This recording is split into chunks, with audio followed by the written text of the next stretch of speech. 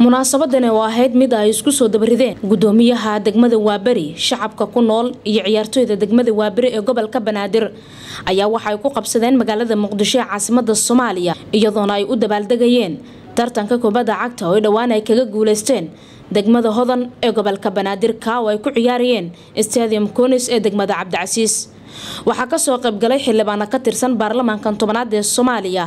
waxaana sidoo kale goobjoog ah xubno ka socday aqalka dawladda hoose intaas kadib ayaa halkaas waxa lagu soo bandhigay kaalmo sugaaneed oo wadannimada ka turjumayay waxa sidoo kale qaar ka mid ah ciyaartoyda degmada Waaberi ee gobolka Banaadir la gudoonsiiyay shahaado sharaf koob iyo bilado intaas kadib ayaa waxa goobta ka hadlay xildhibaan dalxo ka mid ah xildhibaanada baarlamaanka tobnaad ee Soomaaliya iyadoona dhalinyarada degmada Waaberi ugu hambaliyay guusha ay gaareen waxaana uu ku booriyay inay sportiska si horumariyaan dhalinyaradeeda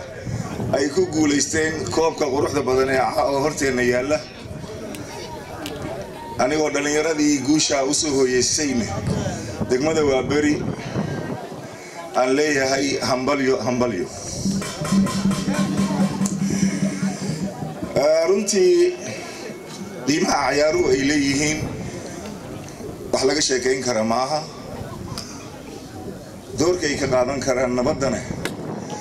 waxa astaan u ah waxa ay maanta Muqdisho ku soo kordhisay runtii waxaan aad u bogaadinaynaa maamulka gobolka Banaadir guud ahaan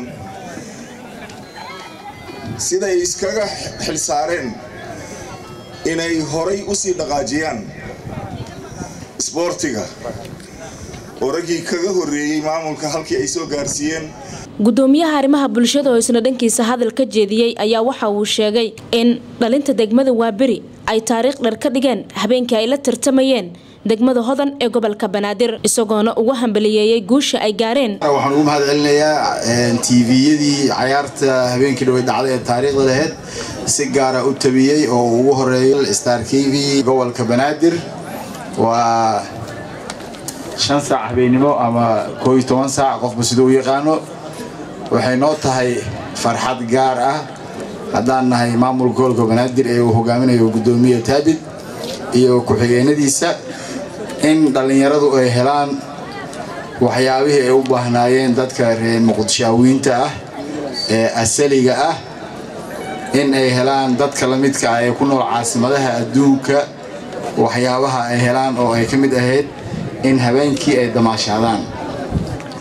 Faaduma Cabduqaadir Xasan telefishinka Star Muqdisho